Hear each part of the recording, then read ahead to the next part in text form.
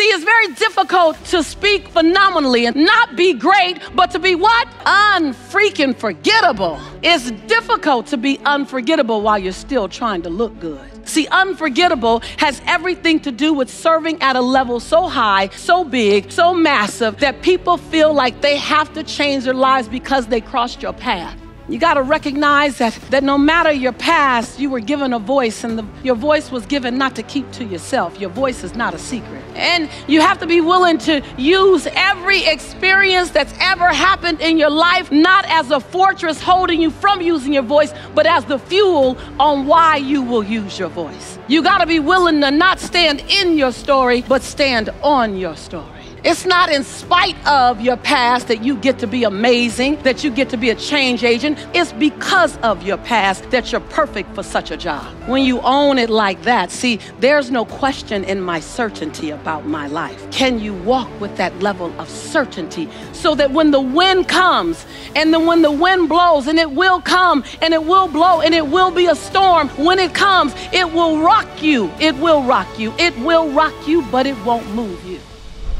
Humans are built to serve. If you are not happy, it's because you do not feel like you are serving people. If you wake up and you're not happy, you feel like today doesn't matter, today doesn't count, nobody cares if you show up or not, that's the path down to anxiety and stress and depression and suicide, because you feel like you don't belong, because it feels like you could spend all day working on something and nobody's going to care. That's the feeling that nobody wants, right? You don't want to wake up and feel like you're going to spend all day today and nobody will care. Well, how do you get people to care? By serving, by helping. We all want to wake up and feel like today is going to count. It's going to mean something to somebody. And maybe today is the big day that you get that big news or the big deal or the big contract or the big subscriber goal or whatever your goals are. Maybe it's that day. But those goals aren't enough. How many times have you hit a goal and realized, oh, that's it? Right? You feel great? Have that happened to you? Like, oh, I got 1 million subscribers. Wah! And then what? What does that mean? And it's off to the next goal. If you're just living for the little sugar highs, you're not having happiness at the foundational level in your life because you don't feel like you're serving. We have to tie the work that we do into serving. It's feeling like today is going to mean something. If you woke up today and felt like today was going to mean something, today was going to matter, that I'm going to put something out into the world, I'm going to make this YouTube video, I'm just sitting here in my office or standing on my trampoline in my office, that I'm going to make something today that will matter, that will touch somebody. If I felt that, I'm going to show up totally differently than like, oh, whatever, another video. Okay, who cares? You know, record. Hey, Evan, yeah, next, right? You just show up differently based off your feeling about yourself that you're doing something that's going to serve people. So if you're struggling with that and you're coming up with your list of goals and you've got your dream board and you've got your Lamborghini and your vacation home and an airplane and a fancy hotel, those are not the things that will make you happy. Those are not your real goals. That's a fake dream board. The thing that will make you sustainably happy is feeling like you're serving, and the next level of it is either serving more deeply or more broadly. You take the people who are closest to you and you really focus on helping them and help improve their lives in a significant way, or you're going to reach a lot more people. But if you're not happy, it's because you're not serving. So how do you do it? How do you serve at a higher level? I'm going to give you 3 quick ideas that I think will help. Number 1, there's a process I go through. It's called Who I How. So number 1 is your who. Your who is your single most important core value. What is your single most important core value? I write about this in Built to Serve. You can go check it out if you want. Your single most important core value. What is it? For me, it's believe. For you, maybe it's believe too, but maybe it's a good chance that it's something else. But your single most important core value. As you go through it, I found that it's funny how everybody's core value is something positive. This is why I believe people are good, because I've never had somebody's core value come back as hate or death or be toxic, right? Never. It's always something aspirational and positive, which means that people are good. We do things that we're not proud of. We sometimes are negative to others because we're in a lot of pain at that moment, but deep down at a core level, humans are good. So you figure out your single most important core value. What is it? Don't worry about being perfect. Just even right now, what comes to mind? What single word is really important to you right now? A core value. Great. How you can serve is to bring more of that to yourself and then to bring more of that to other people. The ultimate service for me is believing more in myself so then I can believe more in other people as well. The goal of making these videos is to help you believe in yourself more, to help the world believe in themselves more, to unlock the Michael Jordan level genius that we all have inside of us, that you're the best in the world at something. What is it? I don't know. I hope you do, but if not, let's discover it and send it out to the world. Your ultimate happiness, satisfaction, joy, fulfillment will, yes, come from serving other people, but for me, believing in them. If I could help, even through this video or conversation or a clubhouse or a live session, if I knew that I was going to say something that would help even one person on the call believe in themselves a little bit more, mission accomplished. So adding clarity, you know you want to serve. You know if you're not happy, you're not serving, great. How? The first level of clarity is your who, your single most important core value. Figure out what that is. Even if you have a starting point or being perfect, the more that you can help yourself and others believe that thing, the more happy you will be. Next level down is your why. So point number 2 is your why. Your why is your purpose, and your purpose comes from your pain. So whatever you struggled the most with is the thing you want to help other people through. It's great to hold the door for somebody or buy the coffee behind in line or buy somebody a balloon or give a sandwich to somebody who's, hungry. Like, all of those things are great. It's great. These momentary acts of kindness are fantastic, amazing. Do more of them. What will fill you up on an even deeper level is recognizing that your ultimate purpose, your why, comes from helping people who currently are who you used to be. Go back to the moment in your life where you felt the lowest, the loneliness, the least level of confidence you've ever had in yourself. When did you feel worthless as a human? What was that moment? Hopefully it's not right now. It's probably not right now if you're watching these videos because you're on your way up. Go back to when you would never watch one of these videos. Go back to when it was just the worst day of your life. When was that for you? You've come through. You're not done. You're not done climbing, growing, learning, getting better. You're still a long way from where you want to be, and that's amazing. And you're way further than you used to be. Your why, your purpose is to help the people who currently are who you used to be. They'll look to you and see guidance, hope, encouragement, support, inspiration, motivation, because you're ahead of where they are right now. The you from 5 years ago would look to you and be inspired, right? The Evan from 5 years ago, from 10 years ago. Look at 10 years ago on YouTube, I had, 100 subscribers. He's trying to make 10-year goals. I would never predict that I'd be here. 10 years ago, Evan is looking to Evan today. He's like, you did all that? Oh my gosh, that's crazy. But we never pat ourselves on the back and give ourselves enough credit for those things. And there are millions of people right now who are struggling with the same thing. Whatever you struggled with, there are millions of people who are struggling with that same thing right now. And they need you. They need your voice. They need your help. They need your support. They need your guidance. They need your encouragement. They need your words. They need you. They need you. And helping those people will feel so much better than just doing a random act of kindness. There's just levels of service, right? Random act of kindness, great, little candy, but deep fulfillment will be from helping the people who currently are who you used to be. That's your why, that's your purpose. It will never get old. You'll love doing that for the rest of your life. And then step number 3 is the how. The how is, how did you get out of the hole you were in? What were the steps that you took? So for me, getting out of the hole that I was in, where the worst day of my life was quitting my business partner in my first company, how did I get out of the hole? Well, I modeled success. And I tried a million different things, and the modeling success was just a desperation play. Like, okay, oh my gosh, I don't know what else to do. Who else has done this? Bill Gates started a software company. What did he do? I felt like I was grasping at straws. Like I had no idea what I was doing. It was just an idea that came. The man was willing to try anything at that point because the other alternative was just to quit on my company and go find a job. Now, luckily, that was the one that actually ended up working out. And now anytime when I don't know what to do something, I try to model success. Like, who's done this thing and how can I learn from them instead of having to reinvent the wheel every time? And so what have I done for the past 20 years? Oh my gosh, 20 years. What have I done for the past 20 years? Teach people how they can model success too, right? The how matters. How you got out of the hole that you were in, you can then teach other people what worked for you. You tried all these things that didn't work and you almost gave up. And then you found something that did kind of work. And then you worked on it and you improved it and you refined it. That is now teachable to other people. Show them the process to get out of the hole, because they don't see any hope and they think they're stuck for life.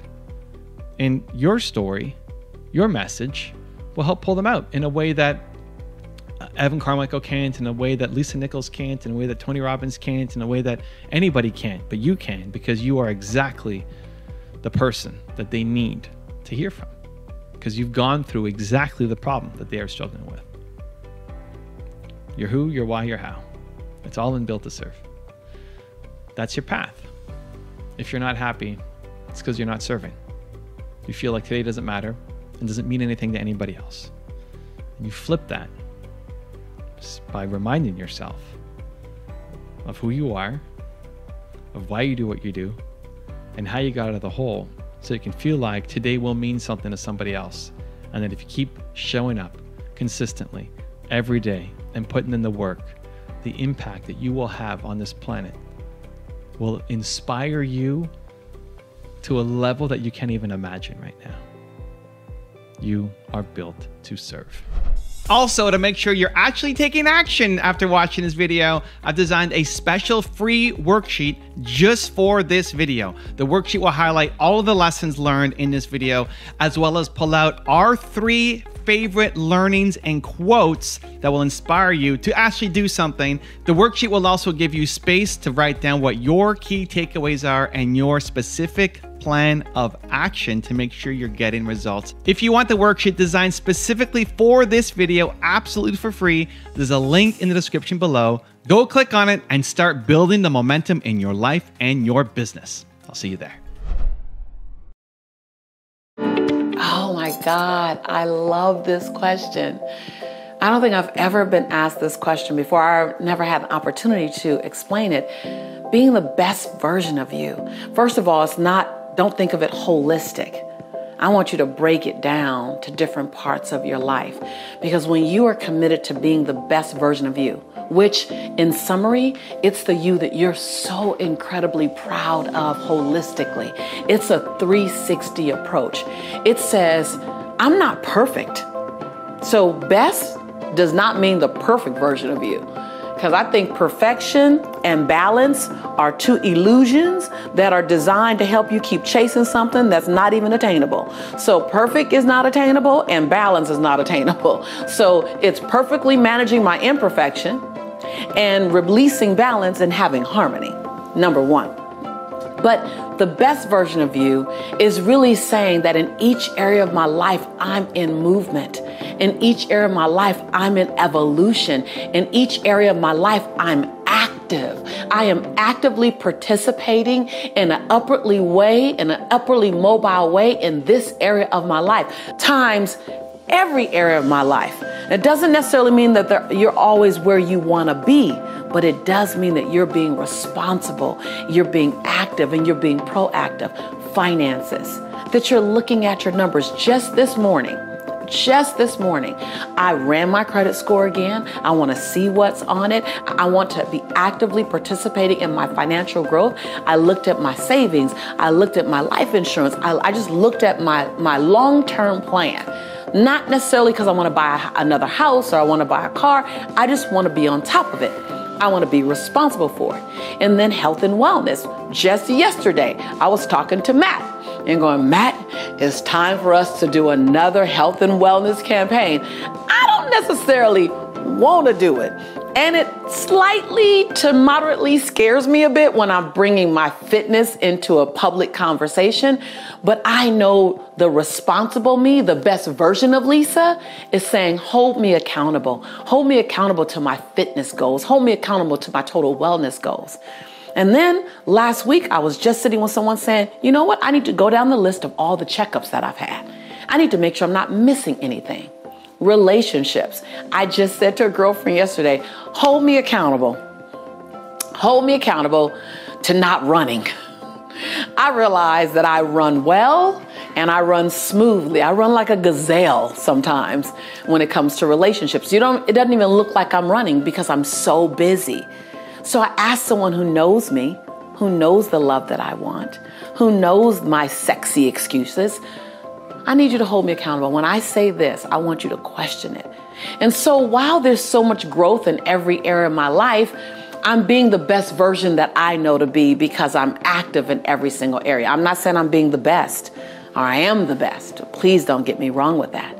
I'm just saying to be the best version of myself. So when you look at being the best version of yourself, look at each part of your life and go, what am I actively doing? Where you feel like I'm in the game in this area. I'm not resigned and I'm not praying for it to go right. Or I'm not in resignation and in complaint about it. I'm not a victim to that relationship. I'm not a victim to my finances. I'm not a victim to the relationships in my family. I'm an active part of creating what's occurring. And it can always get better, but I'm an active part. That's being the best version of you. And waking up each morning and saying, I like me today. I got many things I can work on, but I like me today. Before you ever go out on Facebook or any other social media platform to check to see if anyone else like you, your job is to like you first. And every other like is bonus. That's stepping into the best version of you. Setting long-term goals that make your knees knock a little bit and make your teeth chatter a little bit. Those goals that you don't know exactly how you're going to get it done, but it's something that you want to get done. It stretches you, but it doesn't stress you. Your goals are supposed to stretch you, not stress you. Those things, that combination. And when you live in that capacity and you focus and you operate in that one, that's when you're living and being the best version of you. If you find that the relationships around you have toxic outcomes, then I want you to look at where's the breakdown. Is the breakdown in communication? Is the breakdown in how you communicate, the words you're using? Is the breakdown in who you choose to be around? Is the breakdown in the engagement of what you're talking about? What I've learned is that if you're not talking about things that are high enough and big enough, things that are inspiring enough, you will slip into the smallness every single time. If you don't choose an intentionally high, evolving, encouraging conversation, you will slip into the cracks. You will slip into those crevices of smallness and petty. And until you get people trained that you're going to live up here without telling them, I need you to know, it's not an announcement. It's a way of being. It's a what do you choose to participate in? It's a stepping over your desire to hear smallness, gossip, negative feedback. It's when someone is engaging in negative feedback about someone else, the fact that you didn't add anything to the conversation doesn't let you off the hook. Did you stop the conversation? Did you say, hold on, I don't want to engage in speaking negatively of them at all. Why don't you have a conversation with them?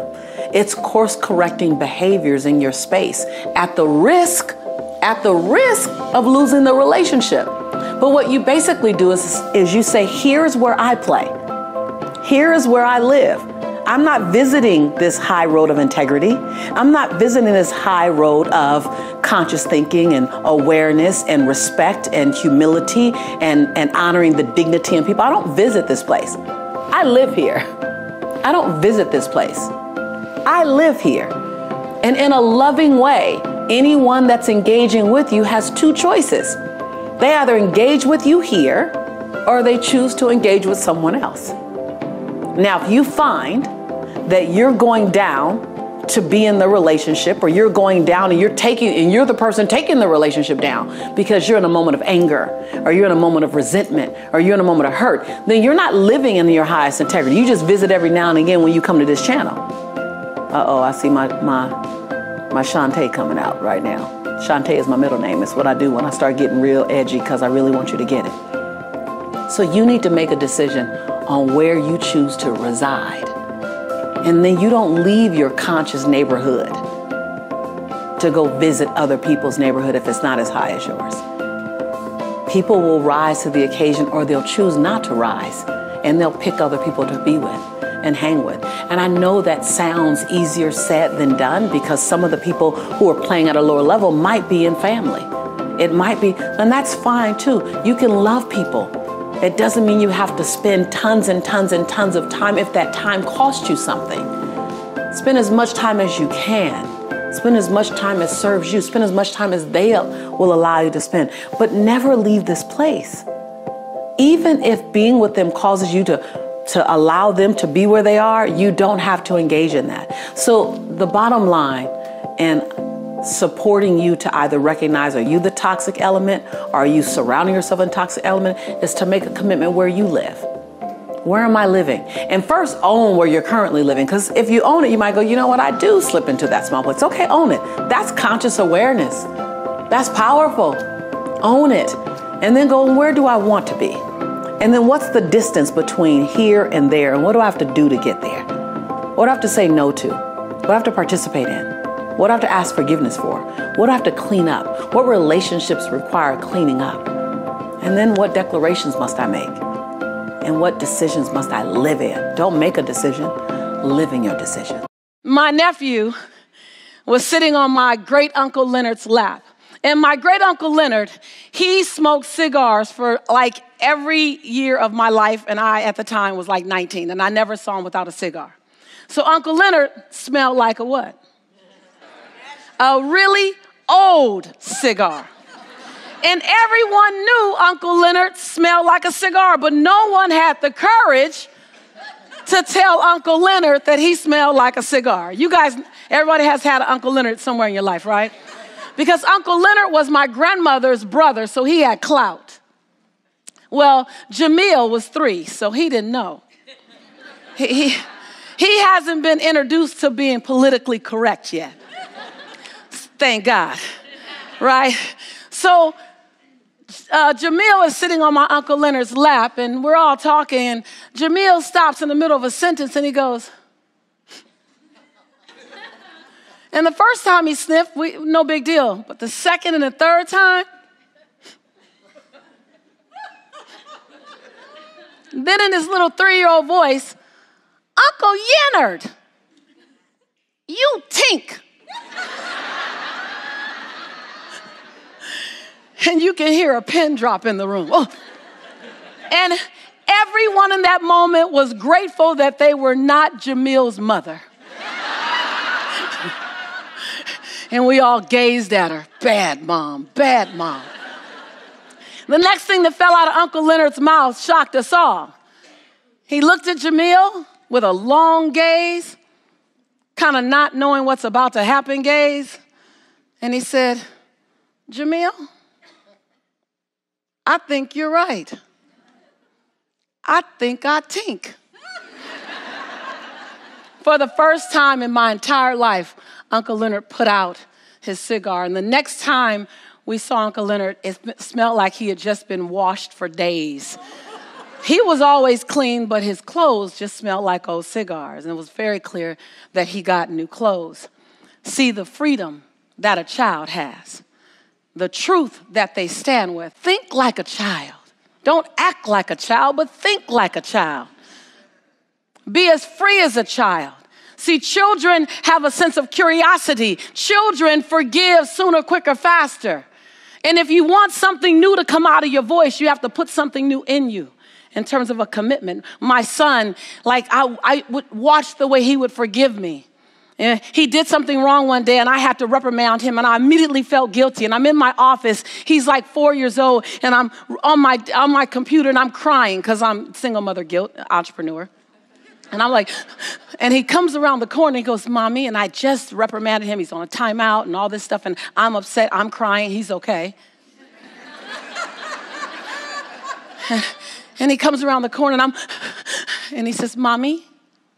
I was like, yes. Do you want to lay down with me? Yes. And he goes and he lays out this little skinny arm and I put my big old head on that arm. There's something that happens when we allow ourselves to sit inside freedom, sit inside transparency, sit inside what I like to call carefrontation.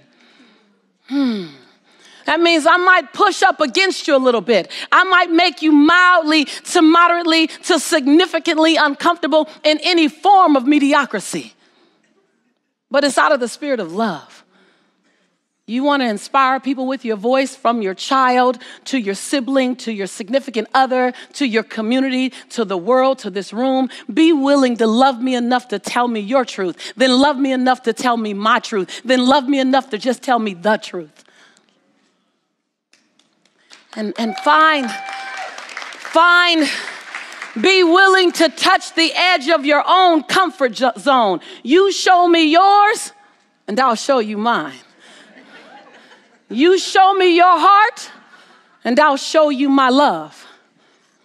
You let me know that you're willing to be imperfect and still have a perfectly giving, serving, loving life, then you give me permission to let my imperfection out into the world too. See, you want to speak at another level? You got to be willing to love at another level, forgive at another level, show up at another level, speak up at another level, pray at another level. You have to be willing on every level to up-level who you be on a daily basis. I love to go back and share some of my favorite memories with you, my fondest, and what I realized, they're actually my most moving memories. One happened over 12 years ago. I was in Toronto, Canada with Margaret. And this gentleman walked up to me, standing about 6'2", Caucasian man in his mid-40s. And he looked at me and he goes, "Lisa, I have a problem with you." I said, "You do?" And my heart started to beat. I'm like, oh my God, someone doesn't like me. What did I say wrong in their eyes? And how is this gonna play out? And he goes, "I have a problem. I really have a problem." And I said, "Okay, how can I help you?" He said, "I'm an atheist. I don't believe in God. I'm fine not believing in God. I'm comfortable. I prefer not to believe in God. I don't believe that there's a God." And I said, "Okay, what's your problem?" He said, "My problem is I love you. I love everything about you. I love the energy you come with. I love the way you speak. I love what I feel when I'm listening to you talk." He said, "And you keep referring to this God as your source. And I don't believe in God. So that's my problem." And I said, "Sir, I'm sorry. I'm not sure where your problem lies." I said, if you don't believe in God, you have that right. If you love me, I'm excited because you can feel that I love you too." And he looked at me and he goes, "So let me get this straight. This is not the part where you try to convert me or try to tell me how wrong I am, or you try to explain to me about your God so that I can begin to believe like you believe. This is not that part. You're not going to do that?" And I looked up at him. I said, "Why would I do that? You're committed to whatever you believe in. My job is to honor your belief system." And he goes, "See, you're doing that thing again that's making me love you more. That's my problem. But I know you believe in God." I said, "That's not a problem. Why don't you keep believing in me and loving me? I'll keep believing in God and loving God, and we'll keep having this great experience." After I said that, he just grabbed me and he hugged me and he held me. And I knew somehow he was holding on to possibility. That's what I choose to tell myself. He was holding on to the love that he could feel from me, the palatable, non-judgmental, non-persecuting love. And in that moment, I couldn't feel more joy. As I held that man, I couldn't feel more joy. I couldn't feel more happiness, that this is what ministry is about. This is what touching souls is about, is to love the person who thinks that you might not love them because their belief system. It was just so beautiful. The moment was so beautiful. I mean, he held me. And then he drew back and looked at me. And he said, "You're the real deal." And I looked up at him. And I said, "So are you." And we said our goodbyes. I never saw him again. Margaret and I went up to the room, our hotel room, that night. And replaying what happened, we both just started to bawl, just cry. And I said to Margaret, this is marketplace ministry disguised as a business. I'm not in the converting business. I don't need to convert anybody. You're exactly where you choose to be. But I am in the loving business. My job is to love you where you are. And that beautiful gentleman, that day, he reminded me and Margaret, I believe, what unconditional love could feel like. To set healthy boundaries, you can't just make an announcement. I've been looking at the Lisa Nichols show, and I know you won't say it like that, but things have got to change. No, don't announce it like that. Don't announce it with that, what I call that stank energy on it.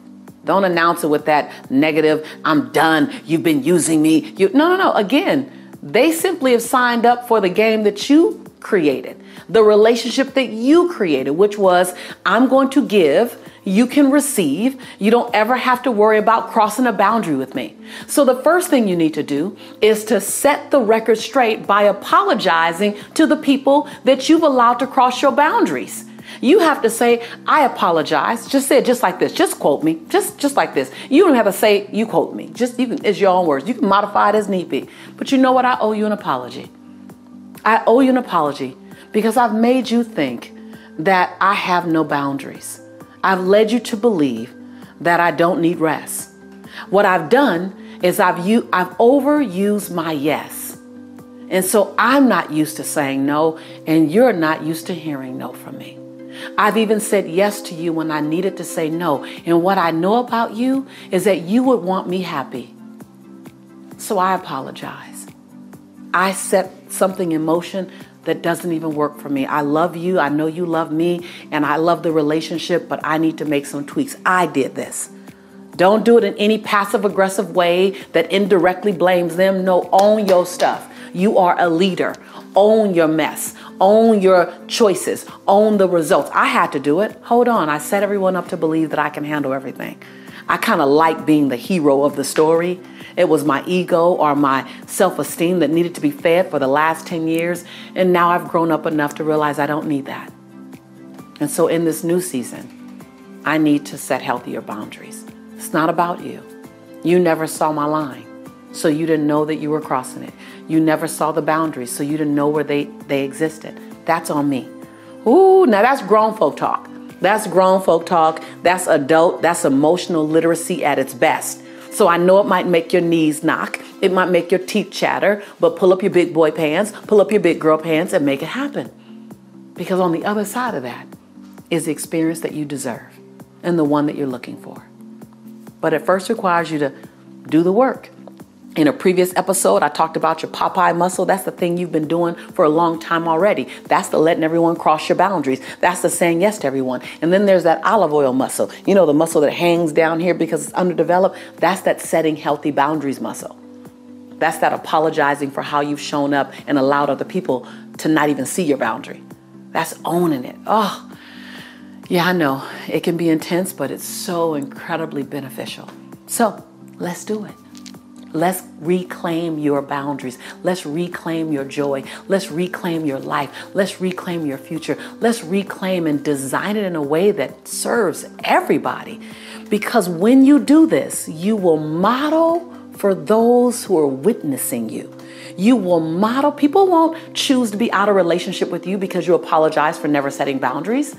It'll be a little disruptive. It'll be a little uncomfortable. It'll be a little new. And then they'll settle in it. And then we know something new. And then you've inspired others to do the same. Let me first explain to you what forgiveness isn't. Because most people won't forgive because they have an incorrect understanding of what forgiveness is. So forgiveness is not pardoning someone's behavior. It's not excusing someone's behavior. Forgiveness isn't admitting that you were wrong. Forgiveness isn't saying what was done to me is okay.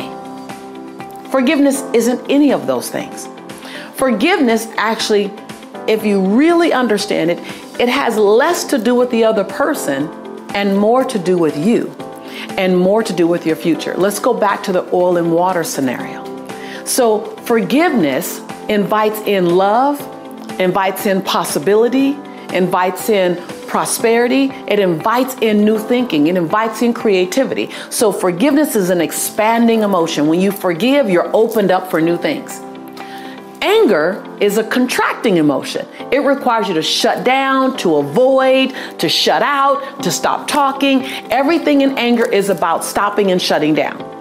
Everything about forgiveness is about opening up without pardoning someone's behavior. I want to make sure I'm clear on that, because most people attach forgiveness to, but you don't know what he did, but you don't know what she did. When you can detach, forgiveness is not about what they did. Forgiveness, get this, forgiveness is about making yourself available. Think about you. Your body is primary real estate. There's only so much of it. It's a finite space. There's only so much space. It's not forever. This is your body. So if this is your primary real estate, your heart, and you have anger occupying 20% of it, you can never experience 100% love. You can never experience 100% possibility. You haven't given yourself a chance at 100% of the things you want most, because your primary real estate, your heart, your body, your mind, is being occupied with a very intrusive, toxic emotion. Less and less about them. Nothing to do with them being right or their behavior being pardoned or the action. It's your future is paying for your past when you hold on to anger. So when you get really connected to the cost of anger, then it's not about the what. Matter of fact, the longer you've been angry, the longer you've robbed yourself of 100% of what you were worthy of. And if someone's betrayed you, if someone's hurt you, then you over everyone deserve 100% love, 100% possibility, 100%. But it requires forgiveness. And in many cases, it's forgiveness of yourself. In many cases, the person you've been angry at the longest is yourself. And the same rule applies when it comes to you. Acknowledge your community. See, when you celebrate the people around you that bring you joy or that teach you some of the hardest lessons that you need to learn, the iron that sharpens the iron, the celebrators that celebrate you, those who hold the space for you and with you, pray for you, honor you, when you celebrate and lift them up, the whole tide rises. So I want you to find 6 people in your community, not out of obligation, but truly out of choice. They can be in your circle, in your family, in your business circle. And I want you to acknowledge them for the contribution that they bring to your life. What I love about acknowledgement is that when you acknowledge other people, it actually makes you happier. It's just this amazing gift of giving. And what I love is that most people would rather get an acknowledgement from you than a physical gift. That means they don't necessarily need the perfume, they don't need the sweater, they don't need the new iPhone, whatever. They want you to look at them in their eyes and say, you bring value to my life. I honor you, I celebrate you, I appreciate you. Take time to have a personal moment with them where you're just seeing them. The number one reason why people feel sad and disconnected is because they say they don't feel seen. So in this acknowledgement, I want you to look into their eyes and acknowledge them for who they are and how they make your life better. When you raise the community around you, the entire tide rises, the energy rises, the joy rises, the expectation rises. And guess what? If you make this a part of your weekly habits with them, I didn't say daily, I didn't say monthly either, and I definitely didn't say annually. But if you make this a part of your weekly, find one thing to acknowledge at least 6 people in your community for each week. One, you'll feel much more excited. But all of a sudden there's a vibration that happens because you've created it. There's this energy of let's go do this, because what gets celebrated gets repeated. You want someone to repeatedly do something wonderful and amazing in your life, you repeatedly acknowledge them from a genuine place. Man, it's so powerful when you truly marry yourself to the acknowledgement process, to the practice of acknowledgement. When you get into the practice of acknowledgement, all of a sudden people will mirror back to you. You don't acknowledge to get it back. You acknowledge because you want people to be seen. But there's just this dance that begins to occur that's absolutely delicious.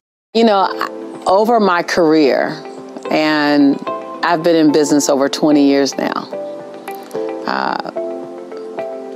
people from all around the world, students at every level, whether they are newly into launching their business or they've been in business themselves for 10, 15 years, ask the question, how do I overcome fear? I'm about to disrupt you completely because I am not going to give you a strategy to overcome fear. Because if I even attempt to give you a strategy, and I know we're always looking at stuff, reading things, how to overcome fears. There are probably 10 steps to overcoming fear somewhere out there. They weren't written by me, and I could never write it. Because I don't think you wait to overcome fear to live the life of your dreams or the one that you deserve or to blow your own mind. I personally, and I'm teaching you from my life lessons, from what I've studied, what I've applied, what I've implemented, what I've fallen from, what I've soared from, what I've gotten up from. And I don't think you focus on learning how to overcome fear, though there are things that helps to mitigate your fear. Information mitigates fear. Training and developing your skill set mitigates fear. I teach speaking. I love teaching people how to speak powerfully. Not to speak to be great, but to speak to be unforgettable. Whether you're a speaker or whether you're a manager, whether you're in retails or in network marketing, whatever it is, when you open your mouth, you want to be unforgettable. And people always say, Lisa, how do I overcome the fear of speaking? I say, let's not focus on the fear of speaking because energy grows where energy goes. So let's not focus on overcoming fear. Let's focus on building a muscle that naturally dissolves fear. And that muscle is the muscle of information, the muscle of education, and the muscle of skill set. So if you know more and then you develop the skill set, you won't be as afraid to do that thing that you're talking about. But the other side to that, now I'm going to disrupt you a bit. So the first part, not so disruptive. That means go get it more information. Give fear what fear needs to reduce itself, meaning information skill set. But this other part that I'm going to tell you, this might be disruptive.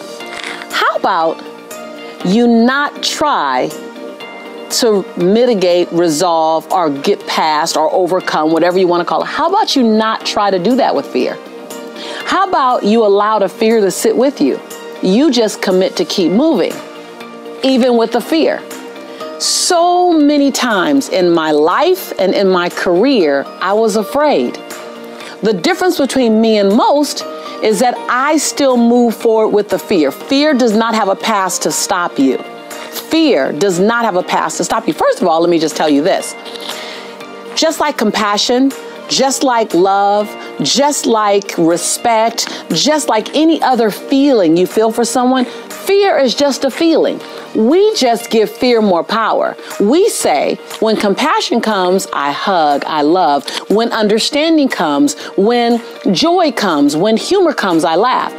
But when fear comes, I get to stop. What if you change the meaning to that? Ooh, just stick with me right here.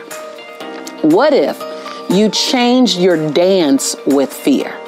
What if you tell fear, you're welcome in my life because you're gonna come. Can't keep you away. But when you come, I'm not going to stop. Every single thing you touch is impacted by your story. As an attorney, as a teacher, as an architect, there's not one line of business that you can be in that a story, and a great story, won't elevate your outcome. Every single line of business, every single line of service that you're connected to will be impacted and ideally elevated by the level in which you're willing to tell and share your story. So let me give you some guidelines, some parameters, what I like to call the bumper rails, as if you're going bowling. You know, when I go bowling, I ask them to put the little bumper rails down so I can my ball can get down the lane. So let me set up some bumper rails for you so that you understand what makes a great story. So one is the willingness to take risk. Most people, Vishen, when they're telling a story, they don't want to take a risk. So the story has its limits on how high it'll go or how deep it'll go.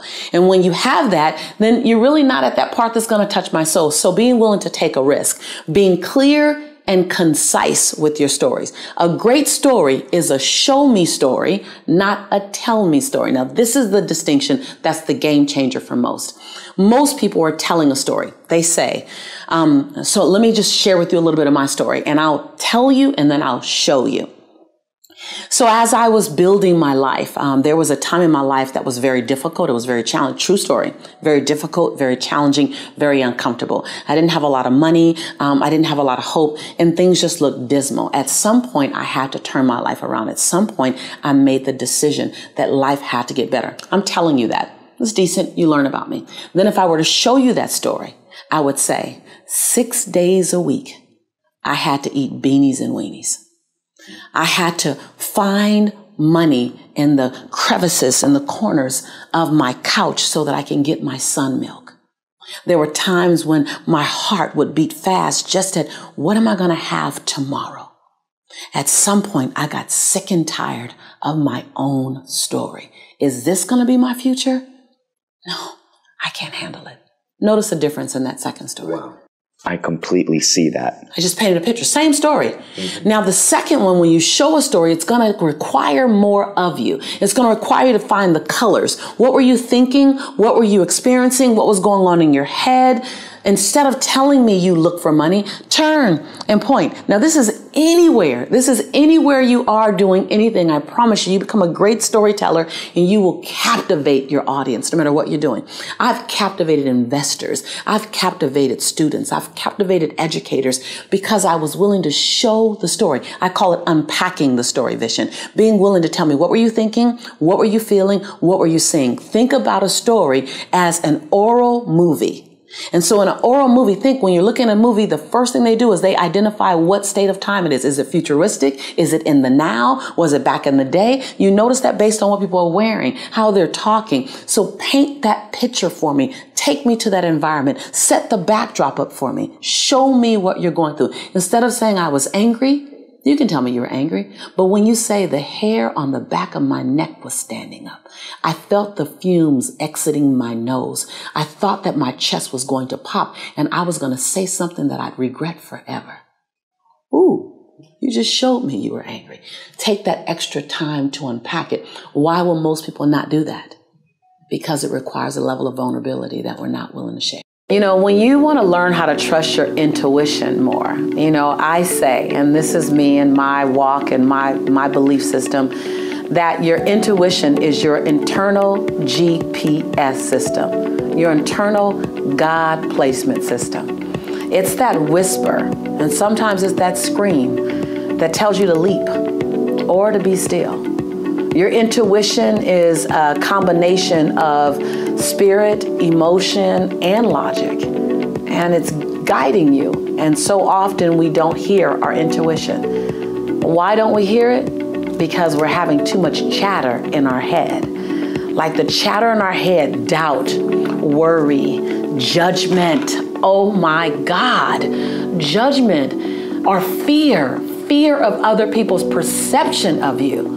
So your intuition is saying, I love to dance. I want to sing. Your intuition is saying, we can have a great time. Your intuition is saying, I want love. Your intuition is saying, gosh, let's go take that chance on that writing that book, or let's take that chance on starting that business. And then your chatter comes in. No, what if I fail? So let me explain this to you. Your mind, your brain is designed to keep you safe.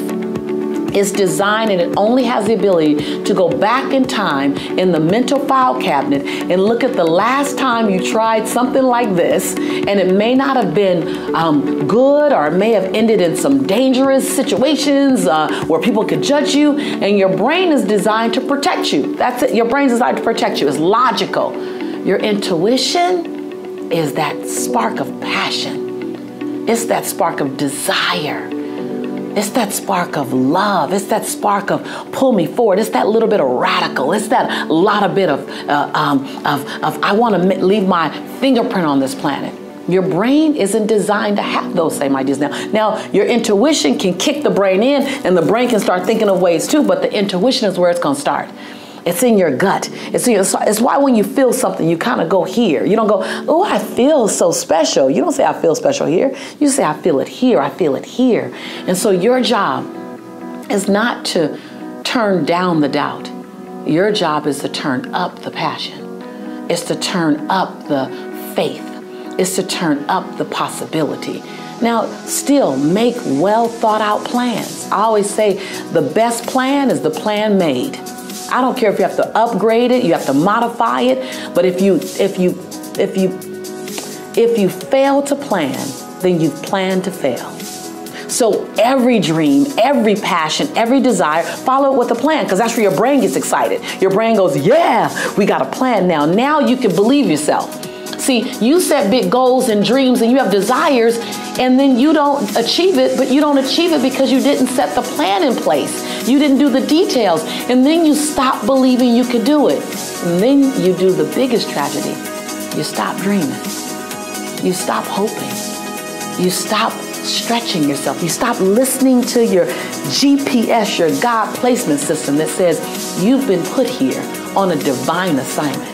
And your assignment may change over years. Guess what? Your assignment you had 15 years ago may be very different from the assignment on your life today. Your job is to turn down the volume in your head.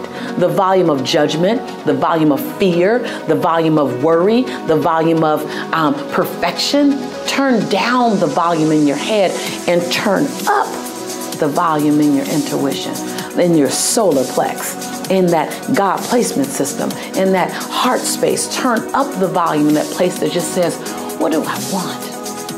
What? Ask yourself this tonight, today, tomorrow. What feels good to my soul? And then be still and be quiet. I get asked the question a lot, how do I jumpstart again when I've been complacent? You know, I found that I had to ask myself this question as well. For so many years, I was working hard to feed Jaylani. I was working hard to give him an equal chance. I had this goal that by the time he was 18, I would have transformed our lives. And I ran hard for it, and I worked hard for it. And by the time he was 18, our lives were completely transformed and barely recognizable. And I found that I had slowed down a bit, still running, but running at about 70%. And the challenge that you have to watch out for is that your 70% could be someone else's 115%, because you are such a game changer. So you can impress a lot of people never playing full out. And you can look up and a year has passed, 3 years has passed, 5 years have passed, and you haven't played full out for a while because you've already achieved a lot by some people's standards. But there's still so much more that you can do. I want to coach you in this way. Dream a dream or set a goal that's big enough to make you get nervous. Oftentimes, if you're not setting a goal that's beyond 3 years out in front of you, there's not enough to run for. So I want you to look at your goals. Can you achieve them in a year, 2 years? I want you to set a goal for 3 years, set a goal for 5 years, and set a goal for 10 years. Yes, I said 10 years. When I did this phenomenal program called Lifebook, they had me set 10-year goals, and I was so uncomfortable. I sat there silent for a moment. I hadn't thought 10 years out about my life. But if you go out far enough, 10, 5, 3, then all of a sudden you're playing for something so much bigger. And then set a goal that makes your knees knock and your teeth chatter a bit. If you know how to get to your goal, you're not dreaming big enough. Now, the goal also has to be realistic. So it has to be realistic, something you can do. If you're currently making $80,000, then your goal in 3 years isn't to make $500,000 unless you have a path that's viable to get you there. That's real. The thing that's really important to remember about a goal is that if you set lofty goals that you will never hit because they're not realistic in the first place, you have to set realistic goals. Doesn't mean you're not capable, doesn't mean that you don't believe in yourself, but realistic goals. If you set a bunch of unrealistic goals and you don't hit them, every time you don't hit a goal, you lose just a little bit of hope in yourself, a little bit of faith in yourself. And then what happens is you look up 5 years, 10 years from now, and you're not dreaming anymore. You're not setting goals anymore. You're afraid to tell anyone. So set a goal that makes your knees knock and your teeth chatter a bit. Set a goal that's 3 years out in front of you, set one that's 5 years, and set one that's 10 years. As a matter of fact, set several in all those timelines. And then hook your caboose to the train of other people who are running as fast as you are. Surround yourself in a community that inspires you to want to stand on your tippy toes. They inspire you because they're doing so much. Now, they believe in values, they believe in faith, they believe in family, but they also believe in running hard, playing hard, and living big. Because if you're the biggest fish in your community, then that's okay. You just need to get a second community to play inside of as well. And so if you find yourself going, hold on, I've become complacent, walk out 15 years and go, do I want to look back in 15 years and this was the best that I did? The answer probably is no. We spend so much time and energy trying to prevent ourselves from falling. We spend so much energy trying to prevent a failure. We spend so much energy making sure we're safe. And if we spent 70% of that energy exploring how we can soar, exploring how we can play bigger, exploring how we can make memories that we absolutely will be excited to tell when we're 85 years old sitting in our favorite rocking chair. If we spent 40%, 50% of that same energy, how would our lives look differently? I'm not saying be reckless. I'm not saying do it without a plan. What I am saying is so many times I get the question, how do I prevent failure? And I'd love for you to spend that same energy going, how could I ensure that I soar? How can I ensure that I live the life that I want to tell people about? That I write the story that's going to be really, really good to read. So number one is shift your energy on what you want to create versus what you want to prevent. Because energy grows where energy goes. If you've looked at several episodes, you've probably heard me say that before. Not because I've run out of content, but because I want to keep saying it. Because repetition is not the mother and father of learning. Repetition is the mother, father, sister, brother, aunt, and uncle, and second cousin of learning. So I'm going to keep telling you this, that energy grows where energy goes. So while we want to mitigate and reduce our risk of falling, reduce our risk of failure, we want to spend our dominant energy on creating possibility and what we want to run toward. Now, I say that from lessons learned, not just as a teacher, but because for many years in the early part of my career, unbeknownst to me, unconsciously, I wasn't running toward possibility. I was trying to outrun $11.42 in the bank like I had in 1994. And so I know that once I was able to get far enough away from that experience, I started losing motivation. I stopped running as fast. I didn't know it. I didn't know why. But it's because I knew I wasn't threatened by ever seeing $11.42 again. And then all my motivation was gone. I was nervous for about a year. I was still in motion, still, generating a lot of business, a lot of buzz, but internally, I wasn't driven the same way. Until I shifted my energy and said, what am I running toward? The first answer was, I don't know, because I've been trying to outrun something so long that I wasn't looking forward, really looking forward, like horizon forward, like up forward. I may have been looking at the next goal forward, the next target forward, but I wasn't looking at horizon, something so big, it would take me 10 years to get there. It would take me 15 years to get there. And so number one, let's create a big, bodacious, like yummy, in 5 years, I want to be here. In 10 years, I want to have this. Let's create something to run toward that makes your knees knock a bit and it stretches you. It doesn't stress you. It stretches you. I love the phrase willpower, but willpower isn't something you conjure up. Willpower isn't something you drink. Willpower isn't something you download from Google. What you're talking about is how do I make the choices that are in alignment with my highest purpose and my highest vision for myself. That's what you really want to ask. See, your life is a physical manifestation of the choices that you made up until this moment. I'm going to say that again because that gets a little deep. And that can go over some people's head. That can hit you sometimes right between the eyes. And you got to hear it a second time. So here it goes. Your life right now, as it exists today, your finances, your weight, your relationships, your career, your self-esteem, your self-image, your spiritual awareness, all of that is a result of the choices that you've made up until this moment, big and small. And just so you know, your life, the way it appears today, is not a result of a few big choices. Even though that's the thing that we look back on, we go, oh, I shouldn't have moved out of the state. Oh, I shouldn't have got into that relationship. Oh, I shouldn't have. We look at the big things. Well, I'm here to disrupt that mindset a bit. Your life experience right now is not so much a result of your big choices, while those impact you. It's really a result of a bunch of small little choices made consistently over a long period of time. Because those are the habits and the behaviors that you've gotten into. So we can talk about willpower and how do I build willpower as if it's something that you can flex in the gym or something you can do crunches or abs or triceps and build, but it's not. The question you should ask, the answer you should be seeking is, what does it take to make my choices become in alignment with the life that I say I want to live? Now, when you say choices, it makes it really sobering, because even when you choose to sit down on yourself, it was a choice. So I ask you in this moment, what will it take you to decide to make the choice today? Don't even think about tomorrow, don't think about next week, but to make the choice today that's in alignment with your health goals.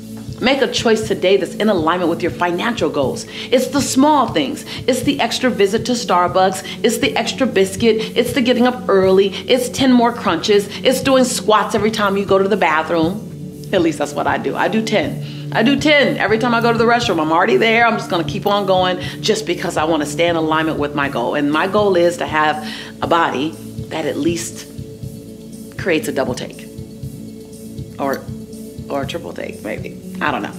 I wanted to create a body that is in alignment with my goal. I want to be able to go paintballing with my nephews and my son the way I just did recently. I want to be able to go jet skiing. So when I look at my life and my lifestyle that I want to maintain, it requires me to hike a little longer. It requires me to eat more vegetables and protein. It requires me, my choice of how I want to live requires my alignment in what I put in my body or how I stay active in my body. So when I date, I don't do dinner dates. I'm not interested in doing dinner dates. You want to date me? Let's go on a hike. Let's go skating, ice skating, roller skating. Let's go on a walk. I want active dates in my dating experience because that's in alignment with my life's purpose. So, what are you choosing? Let's not even look at willpower. Let's look at choices. Because choice is something you can control in every single moment. And the choice you made yesterday, if it wasn't in alignment with your greatest goal and your highest purpose, okay, yesterday is yesterday. Make a new choice today. You're not ever condemned or sentenced to making the same choice over and over and over again. Every day, every moment, you have a new opportunity to make a new choice. You know, so many people look at fear or even doubt, but they look at fear as if it's the emotional enemy. You know, it's the enemy emotion. Like, oh, I can deal with compassion. I can deal with love. I can deal with understanding. But when fear comes, oh my God, bad thing. No, first of all, change your relationship to fear. I've said this before. Fear is not the enemy. The feeling of fear is just like any other emotion. Fear is actually informing you. Fear is telling you that you need to do something. Either do more research, get some support, get some insight, study a little more, slow down. Fear is actually feeding you. So then ask yourself the question, what do I need to do, think, or go get to dissipate this fear? Because remember, fear becomes present when you've made up something that could happen in the future. And it makes you afraid right now. Like, oh my God, I'm afraid I can get hurt in this relationship. Oh my God, I'm afraid I'm gonna lose my money. You're just projecting a story that you made up. Then back into that fear and go, okay, wait, then what do I need to do to minimize the fear that I might get hurt? What do I need to do to minimize the fear that I might lose my money? What do I need to do? Of course, you can't 100% eliminate the possibility, but you can greatly reduce the chances by asking, what am I afraid of? What am I afraid that's going to happen? And then secondly, recognize that fear doesn't mean stop. People think, oh, I'm afraid, let me stop. Okay, that's a choice to stop. Fear doesn't necessarily mean stop. Fear might mean proceed with caution or proceed with more strategy. Fear doesn't, whenever I'm feeling fear, it doesn't tell me this. I don't even think now to stop with the fear. I do think to slow down, go get some help, go get some insight, voice my fear so that it's not just all in my head. Recognize that fear is going to come in when you're playing bigger than you've ever played before. I say if your knees aren't knocking and your teeth aren't chattering just a little at least, then you're not playing big enough. The bigger you play, the more you're going to feel your knees knock and you're going to hear your teeth chatter. And I'm always playing big. I'm always feeling my knees knock and I'm always hearing my teeth chatter. But I've created a relationship with that fear to go, hold on. Let's say fear is right here. Fear, what are you telling me? Because fear really is, it's a story. It's something you think could happen. And could it happen? Yeah. But could it not happen? Yeah. So don't try to outrun fear. Don't try to outrun doubt. And definitely don't wait until doubt and fear are gone before you move. Find out what doubt and fear needs to dissipate into the nothingness that it always was. What does it need? And then understand that action brings clarity. So the more you move forward, the more action you're in, the more clarity you get because action breeds clarity. And clarity comes with action. So many times you're sitting on the sideline waiting to get completely clear before you take any action. And clarity is waiting for you to get in action to create clarity. So be willing. Be willing to play full out, a little nervous. If you want another amazing Lisa Nichols video, check it out right there next to me. I think you'll love it. Continue to believe. I'll see you there.